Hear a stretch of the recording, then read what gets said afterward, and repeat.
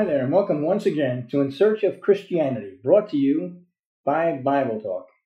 And on behalf of Alice and myself and Mark over there, and all of the people involved in the ministry of Bible Talk, we want to greet you in the wonderful, the precious name of our Lord and Savior, Jesus Christ. Amen. We're so glad that we can meet, even though it's electronically. More to come about that. So anyhow, we're continuing on in our study of Paul's letter to the church at Ephesus, the Ephesians. And I want to talk a little bit about where we left off last week. Because last week, or the last time we did this, we were in chapter 5, and we looked at verse 17 up to verse 20.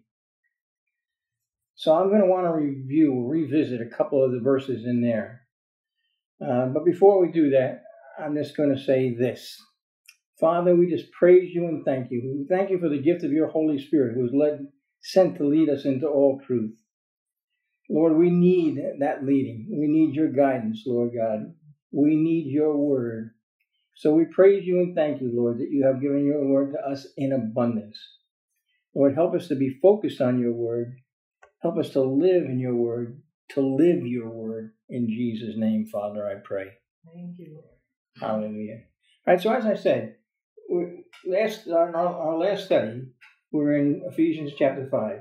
And I just want to revisit these two verses. In verse 17, it said, "So then don't be foolish, but understand what the will of the Lord is."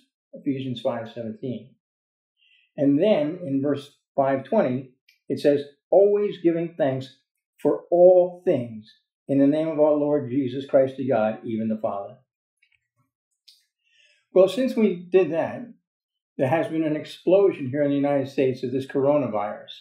Now, it was taking place in the rest of the world, but it's just been in the last few weeks that it's really taken off in the United States. So I want to ask you this question. Do you understand what's going on? Do you understand what the will of God is? You want to write that down? Okay. The other thing is, part of that is, are you giving thanks for all things? Are you giving thanks for the coronavirus? What? Absolutely. Well, are you a Bible believer? I mean, this is what the Word of God says. Always giving thanks for all things in the name of our Lord Jesus Christ to God, even the Father. And you know, that is the will of the Father. It says, Paul wrote that in the church at Thessalonians. He said that we are to give thanks in all things, for this is the will of God for you in Christ Jesus. That's the will of God. In all things. So it's easy for you to give thanks in the things that you see as being good things. But what about now? What about in the midst of this epidemic, and it is a global pandemic? That's right. And bear in mind, it is global, all right? That's very important in this study. Are you giving thanks? And you can look at me and say, what are you, nuts? No, I have a sound mind. I have the mind of Jesus Christ. But the Word of God says I'm to give thanks in all things. I'm to give thanks for all things. I believe the Bible. And I believe the Bible is not a book of suggestions. I believe that the Bible is a book of commands. And we'll talk more about that, I promise you. So if God has commanded me to give thanks for all things, the coronavirus and this epidemic that's going on is one of those for all things. Have you given thanks for it? Have you considered this? Are you considering it now that I said it? Are you a Bible-believing Christian? You know, our website, when we do these videos, I always post it, it's on In Search of Christianity. And In Search of Christianity says that we are seeking true faith in these perilous last days. Seeking true faith in these perilous last days. What's true faith? It's believing the Word of God. Now, I pray that you don't think that I'm being judgmental. Well, you know what? I don't really care. I'm just going to say what's true, and you deal with it. The fact of the matter is that I have said for years now that in our travels, and if you know us, we have traveled many, many, many, many, many, many places, to many, many, many churches, many different denominations, in many different parts of the world. And I said, one of the hardest things that I find in a Bible-believing church is a Bible-believing Christian. Oh yeah, they believe the parts they like. It's easy to believe the things that are nice. It's easy to believe the things that... What about the things that you don't like? I don't expect you to like the coronavirus. But God says, give thanks for it. Why? Well, we'll talk about that. Remember that when Jesus was talking about the elect, his own people, he said, when the Son of Man returns, when he comes, will he find faith on earth? That's Luke 18:8. Jesus is coming back. And when he comes back, his question is, will he find faith when he returns? Will he find true faith? What's true faith? Well, I'm not going to give you my opinion, but the Word of God says this. Now, faith is the assurance, the substance of things hoped for, the evidence of things not seen. For by it the men of old gained approval. By the way, that word approval in the Greek is martyreo. It's a good witness. Will he find good witness that we gain a good witness? We like to talk about being a witness. Like to talk about being a martyr. That's what the Greek word means. Okay. Faith operates this way. Let's just talk about this a minute. And I'm sure, listen, this may be very basic to you, but the simple fact is, let's take a look at it. Faith operates this way. That if you confess with your mouth Jesus as Lord and believe in your heart that God raised him from the dead, you will be saved. For with the heart a person believes, resulting in righteousness, and with the mouth he confesses, resulting in salvation. Romans 10:9 and 10. I'm going to use my little notes here because I've been busy at it while I've been praying today. I was able to separate them. Okay. But the scripture shows, because you got to confess it with your mouth. You got to believe it in your heart. You have to confess it with your mouth. But scripture makes it clear that it's possible, and all too often the case, to say that you have faith when in fact you do not. As Jesus said, Matthew 15, verses 7 through 9, I'm going to read. You hypocrites, rightly did the Isaiah prophesy of you. This people honors me with their lips, but their heart is far away from me. But in vain do they worship me, teaching as doctrines the precepts of men. You can say that you have faith, but do you? Where's the evidence of it? That's likely the motivation for James to write, even so faith, if it has no works, is dead, being by itself. But someone may well say, you have faith, I have works. Show me your faith without the works, and I will show you my faith by my works. James 2:17 and 18. Faith is the evidence, but faith has to have evidence. There has to be evidence that you really are walking in that faith that you claim to have. Are you a Bible believer? I'm going to tell you, I'm going to say this, most are not.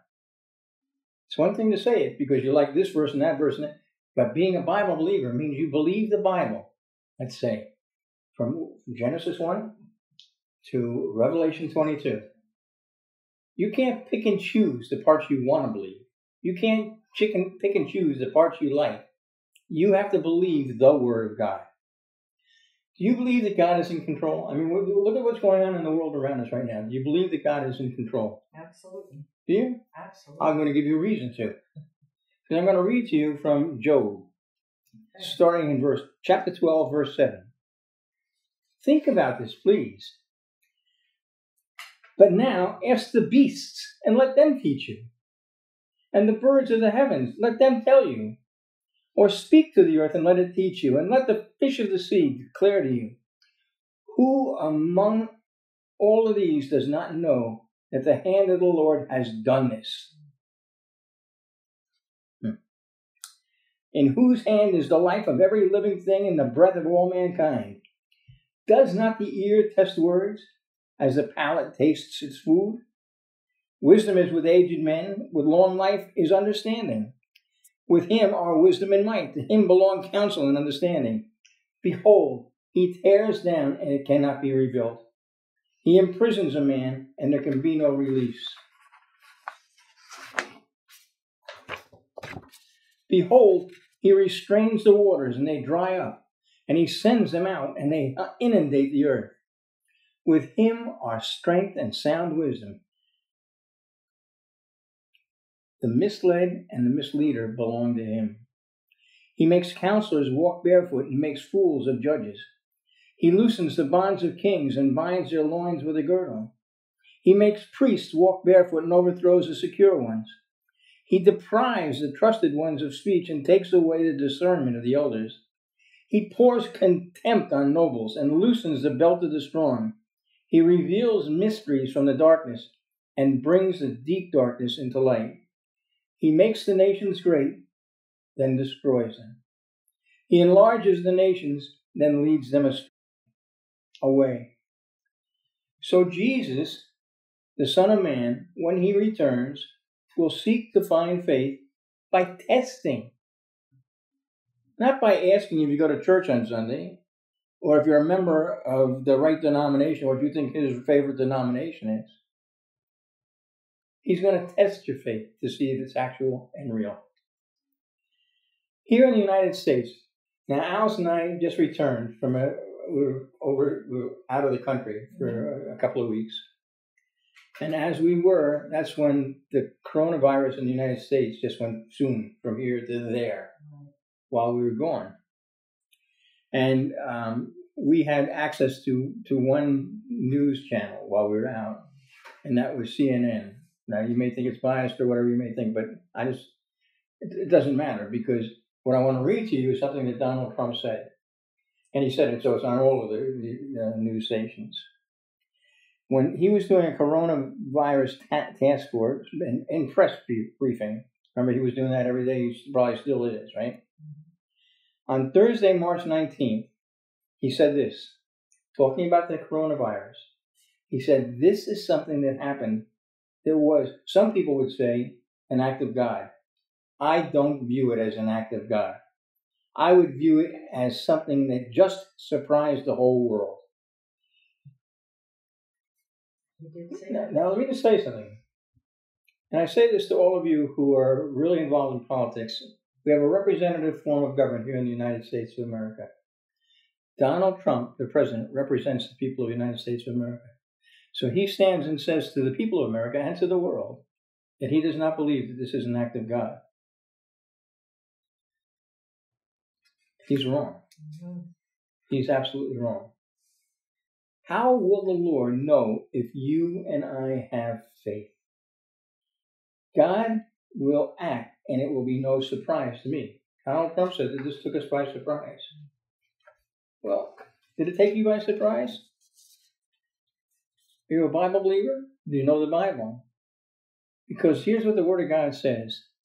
Beloved, do not be surprised at the fiery ordeal among you, which comes upon you for your testing, as though some strange thing were happening to you. 1 Peter 4. I mean, this is written 2,000 years ago.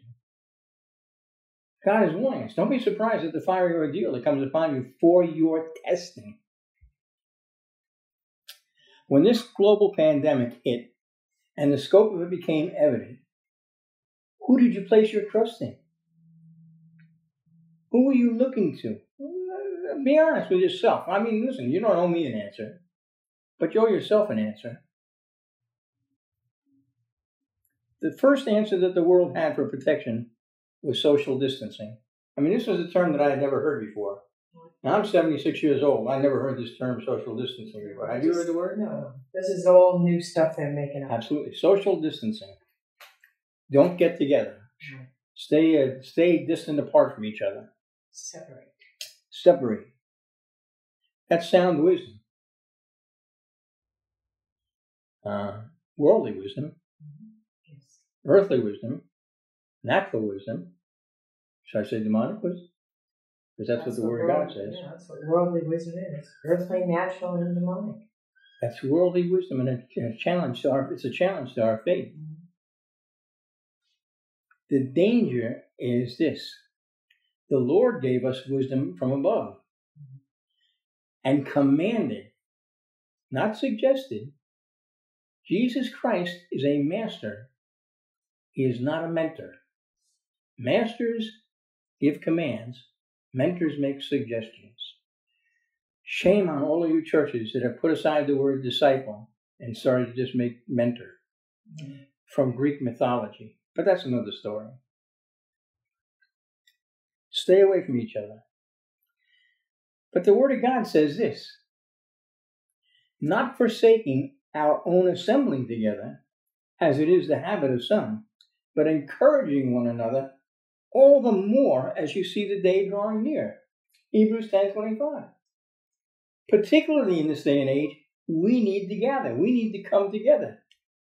Behold, how pleasant and becoming it is for brothers to dwell together in unity. You know, I'm writing a book. Been writing it for quite some time. I still have, if you want to see it, you can just email me and I'll send you what I have. But I talk about three things that are the primary attacks of the devil on the church. And they are division, distraction, and disarmament. And not without cause that I put this, what did I say? Division among them.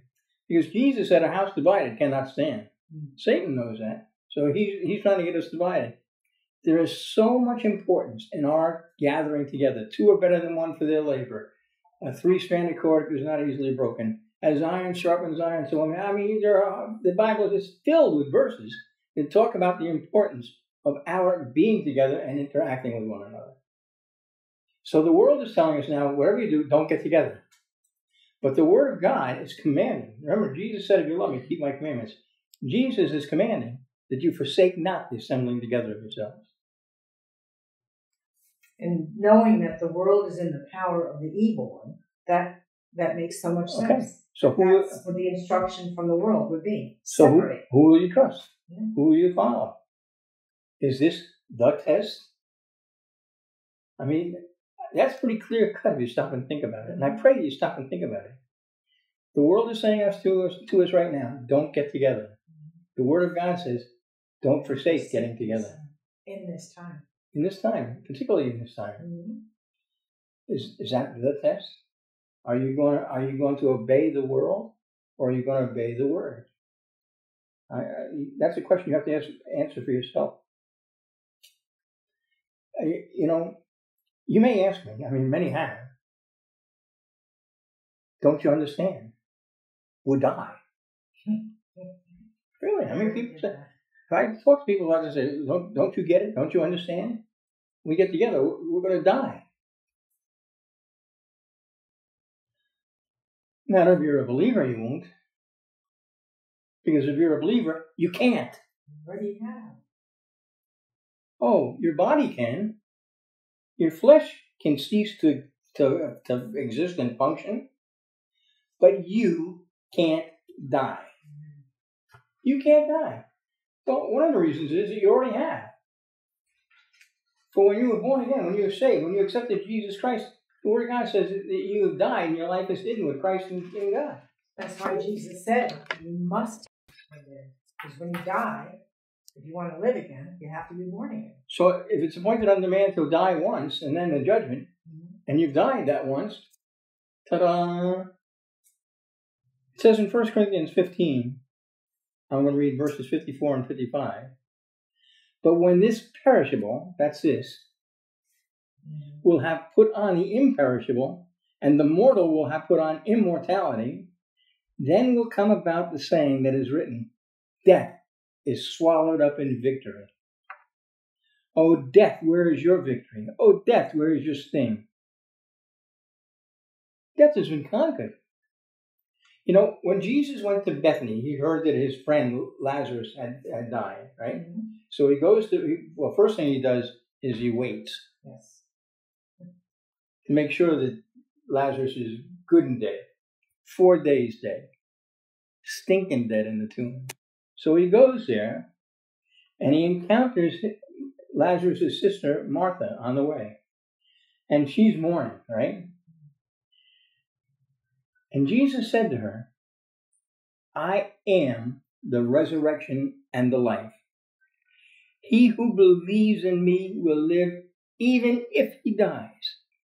And everyone who lives and believes in me will never die. Then he said to her, do you believe this? That's John 11, 25 and 26. So the question becomes, do you believe this? Do you believe the Word of God? That's what faith is all about, is believing the Word of God. It's not about, we come up with programs and things, and no, it's about the Word of God. And if you die in the natural, well, how terrible. That's terrible, right? Somebody's saying no. The Word of God says to live is Christ, to die is gain. Why are you so afraid of death? Why does death in the natural have any hold on you whatsoever? It's been conquered. We're to have the same attitude in us that was in Christ Jesus. But Paul said, be an imitator of me as I imitate Jesus. To live is Christ, to die is gain. What are you afraid of?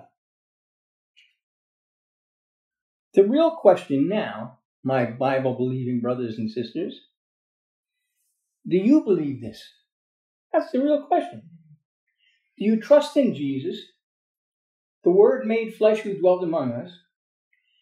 Do you have faith? I'm not talking about, do you go to church on Sundays? I'm not talking about do you tithe? I'm talking about do you believe the Word of God? Do you believe that the Word of God is true and you can count on it and you must be living it? That's between you and, you could die. You're gonna. We all are. You're all gonna die. It's appointed on the man to die. Okay? Think about Shadrach, Meshach, and Abednego. Young men who went into captivity, right? From Israel, from Jerusalem, into Babylon. And because they were faithful, they were full of faith, and they would only obey the Word of God. When Nebuchadnezzar, the king, said, you have to bow down before the statue and worship me, they refused. He said, well, you're going to die. Then Nebuchadnezzar, when he heard this, in a rage and anger, gave orders to bring Shadrach, Meshach, and Abednego. And then these men were brought before the king. I'm sure you know the account, right? You know the account of this event. They took, because Shadrach, Meshach, and Abednego, they could die. So, well, maybe God will deliver us. Or maybe he won't, but he's still God. They trusted him. They trusted him. So they were literally taken and thrown into a furnace that had been purposely made hotter than ever. Burned up the people. Burned up the people that were throwing them in the furnace. And when they got into the furnace, do you know this account? Do you know the Word of God? It says that the 3 of them went into the thing and 4 of them walked around. Hallelujah. What point did they throw Jesus into the furnace?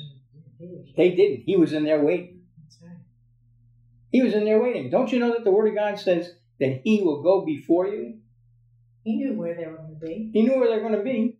They had a party in that furnace. That's a testimony that has lived for thousands of years because they trusted in God's promise. Jesus was waiting for them in the fire. Jesus is going before you. No matter what, he will not leave you nor forsake you. He will not fail you. Is CNN or Fox News or the BBC or any other news source explaining to you what's going on? You don't know what's going on. They don't have a clue. They really don't. If you believe the Word, you know that to be true. You know it has to be true because it's written. And you believe what's written, right? But a natural man does not accept the things of the Spirit of God, for they are foolishness to him, and he cannot understand them because they are spiritually appraised. But he who is spiritual appraises all things, yet he himself is appraised by no one. 1 Corinthians 2, 14 and 15. They can't appraise things spiritually. They're natural men. They can't accept the things of the Spirit of God. And I'm telling you, this is all about what God is doing. Do you understand? Do you understand? And let me just say this. There's a difference between understanding and revelation. I hear Christians all the time saying, well, God gave me revelation. No, God didn't. The Bible is revelation from Genesis 1 to Revelation 22. It's all been revealed. It's all been revealed. Now, there are going to be things happen at the very end of the time. It'll be revelation, new revelation. But otherwise, everything's been revealed. What happens is you get a flash of understanding. Right. That's why it says over and over in the book of Proverbs, seek for understanding. You got to understand what's going on. So, when God was removing Saul as being king over Israel, now remember, he became king in Israel because the people wanted a king who would make the people of God like the people of the world. And if you're honest with yourself, you're going to look around and you're going to say, well, gee, the people of God today look an awful lot like the people of the world. But how long do you think God would put up with that? So what he did is God caused Saul to be killed by the Philistines. Go read it. Study the Bible. It was God that killed Saul. Why? So that he could be replaced by a man after God's own heart, David. Right? And David became king.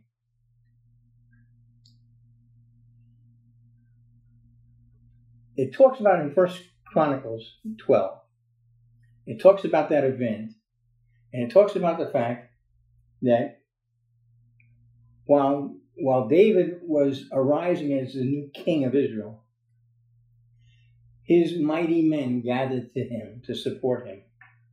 And it goes through. Go read 1 Chronicles 12. Read from 11 and 12 and into 13, and you'll see.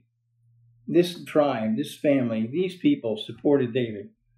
But note one in particular, because God noted this one in particular. 1 Chronicles 12, verse 32 says, of the sons of Issachar, men who understood the times with knowledge of what Israel should do. Right? This one particular group, God said, you know what? They understood the times. They had knowledge of what Israel, the people of God, should do. The question is, do you understand what's going on in these times? If you don't, ask God. Seek understanding. Over and over it says that in the book of Proverbs. Seek understanding. You see, Jesus expects that we too would understand the times.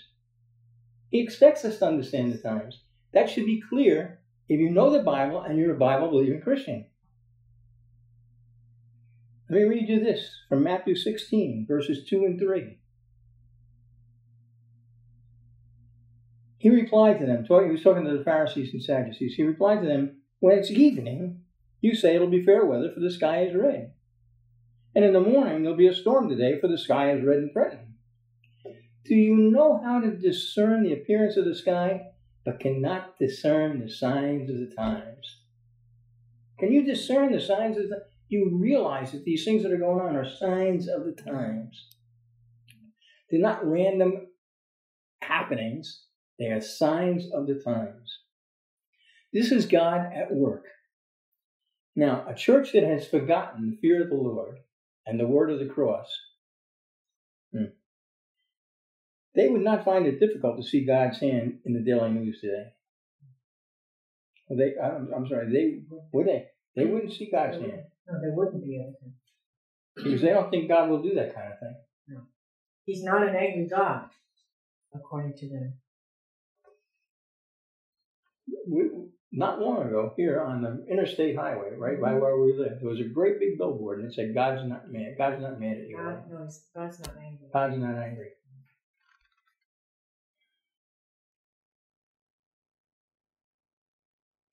So then, my beloved, just as you have always obeyed, not as in my presence only, but now much more in my absence, work out your salvation with fear and trembling.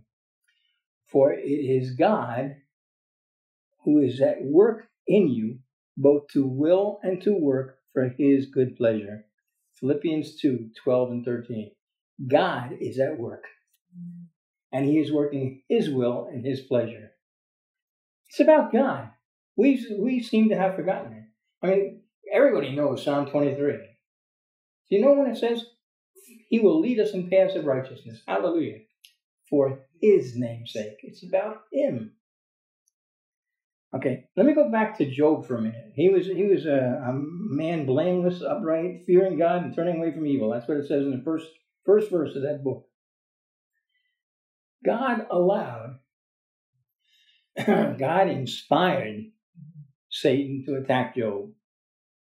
And when he did, and you know the trials of Job, Job's wife said to him, do you still hold fast to your integrity? Curse God and die. But he said to her, you speak as one of the foolish women. Shall we indeed accept good from God and not accept adversity? In all this, Job did not sin with his lips. Job 2:9 and 10. Do you not know that God does things that look adverse to us? Would it be a shock to you to think that God could be bringing this coronavirus on the world for the testing of our faith? Pray about it. Seek God. Because I'm telling you, if you don't believe that, you need to get closer to the Lord. Oh, it's written. Well, he brought the plagues. He did it all. He put the Red Sea in front of them. You've heard a word from somebody who actually believes the scriptures and knows them. Oh, well, that's true. And I'm telling you, it's a rare case indeed, because they have lots of favorite verses, but do you ever notice that all of your favorite verses are things that are about God doing good for you? How about you doing good for God? How about you just putting yourselves in the hands of a loving and living God and saying, I'm yours, do as you will? Everything God does is good. Shall we accept good from God and not accept adversity? In Hebrews 10:20, I'm going to start at verse 22. It says, let us draw near with a sincere heart in full assurance of faith, having our hearts sprinkled clean from an evil conscience and our bodies washed with pure water. Let us hold fast the confession of our hope without wavering, for he who promised is faithful. And let us consider how to stimulate one another to love and good deeds, not forsaking the assembling together of ourselves, as is the habit of some, but encouraging one another, and all the more as you see the day drawing near. That's not a suggestion. It's not an encouragement. It is a command of God. And I'm going to tell you one thing that Jesus said. If you love me, keep my commandments.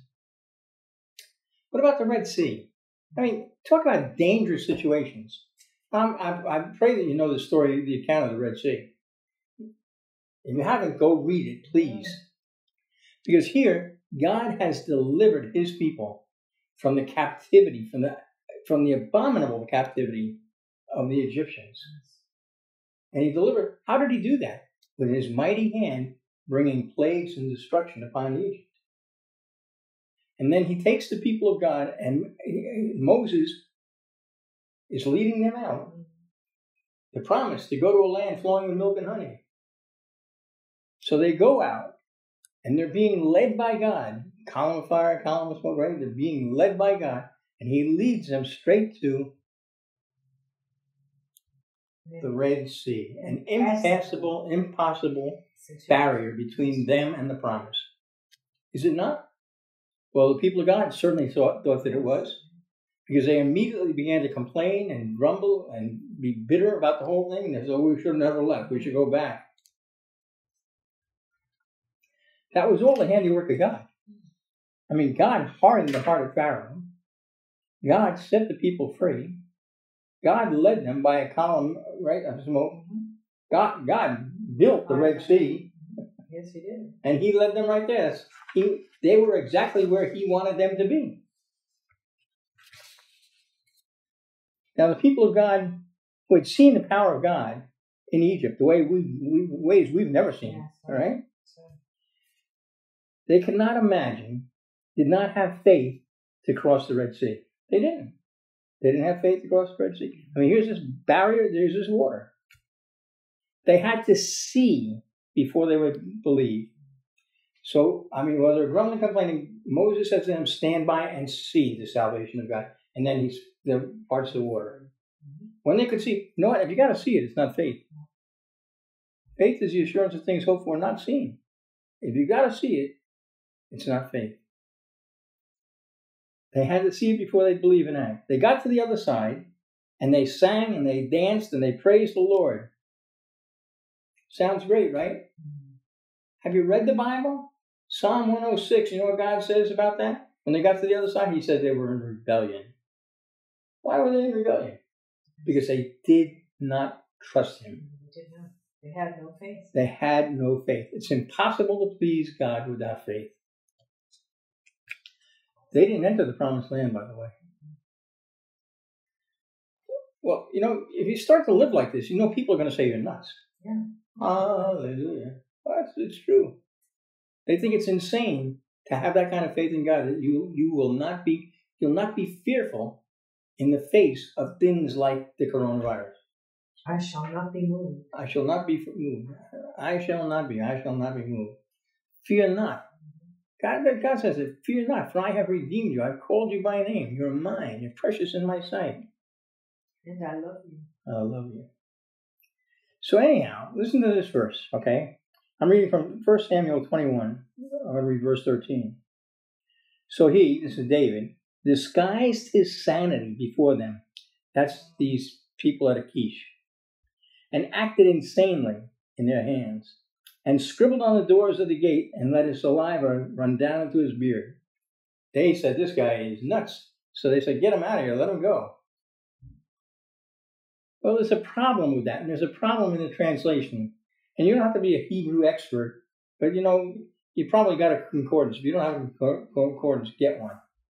Because what it literally says is that he acted insanely. That's Hallel. That's what he acted, Halal. You know what that is? Hallelujah. That's the word for praise. He acted with praise. What was he scribbling on the doors? What was he scribbling on the gate? Jesus is Lord. Hallelujah. My God saves. They thought he was nuts. I'm going to tell you right now that if you don't act fearful, and if you trust in God with all your heart in the midst of all of this disaster going on, people will think you're nuts. Hallelujah. Hallelujah. What a great reputation to have. Where was that? I'm sorry. 1 Samuel? 1 Samuel 21. What a great reputation to have. Crazy for Christ. Loony for the Lord. Does that bother you? I want to read to you from Psalm 34. I'm going to turn to Psalm 34.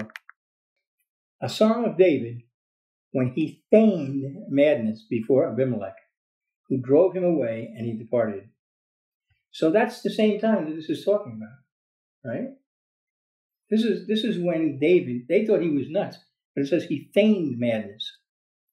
Well, you know, he wasn't feigning. He was being what he was. He was praising God in the midst of it. In Psalm 34, David says, I will bless the Lord at all times. At all times. That means in the good times. It also means in all of the bad times. Have you praised God because of the situation in your life right now? Have you? That's a test of your faith. And God is watching. David said, his praise shall continually be in my mouth. My soul will make its boast in the Lord. The humble will hear it and rejoice. You're going to look nuts because it's not the way of the world. The way of the cross is not the way of the world. Jesus went to the cross with a joy set before him. All right? What's going to overcome this? What's going to overcome this trial in your life? I don't know. I mean, you know, I don't know what God is going to do. I know God is going to deliver us. I don't know how.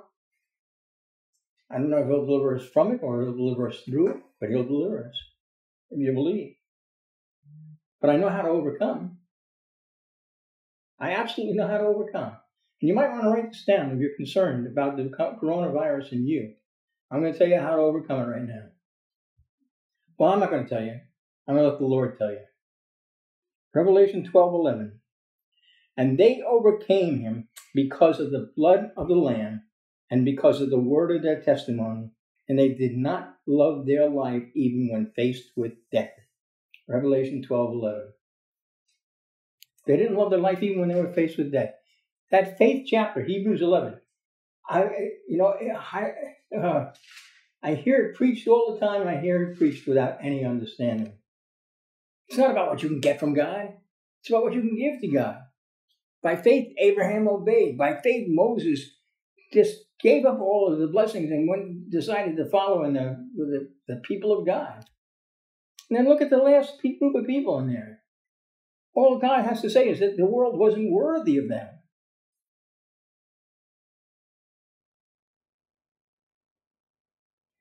Is your life a testimony? Is your life a testimony to the greatness of God, to the power of God? Most importantly, is your life a testimony to the love of God? Is it? That's a question you really should ask yourself. Are you a witness to the world of God's love? I'm going to close with this, but you need to think about this. This is serious stuff. This is life and death. Are you a Bible-believing Christian? Or are you just a go-to-church and have fun Christian? I'm going to read from 2 Corinthians chapter 13, verse 5. Because, I'm telling you that God's going to test you. I'm not the one that sits here to test you. I'm not your judge. But Paul says this, test yourselves. Test yourselves to see if you are in the faith. Examine yourselves. Or do you not recognize this about yourself, that Jesus Christ is in you, unless indeed you fail the test? Let a man examine himself. Examine yourself. Are you trusting in the world to deliver you? Or are you trusting in God? Are you fearful or are you faithful? Are you rejoicing or are you complaining and mumbling and groaning and complaining? You need to answer this question because it's becoming more critical by the moment. When Jesus returns, the question is, will he find faith? He's coming back for his own. He's coming back for a people of faith. And Father, I just thank you, Lord God, that you are the author of faith, that you have put your word into our lives, that you have planted that seed of faith in us. Lord God, your word, you sent your Son, your word became flesh and dwelt among us. And Lord, that we would have that example in our lives, have that faith in our lives. Lord, help us to be a blessing to the world in this time of crisis by letting them know that there is an answer. And I'm not talking about the worldly answers. I'm not talking about drugs. I'm not talking about plans. I'm talking about there is a deliverer who is faithful. Are you telling people, trust in God? Are you telling people, God loves you? He will not leave you nor forsake you if you turn to him. I praise you and thank you, Father, for your faithfulness in Jesus' name. Well, we'll be back again next time, same channel, same place, and see. But please, pray about this. And if you have comments, you want to write to me at office@bibletalk.com. We love you. I don't love you near as much as the Lord loves you, but I love you. And we pray for you. So till next time, may the Lord our God bless you, build your faith, and use you for the glory of his name. Amen and amen. Bye-bye. My Jesus, my Savior, Lord.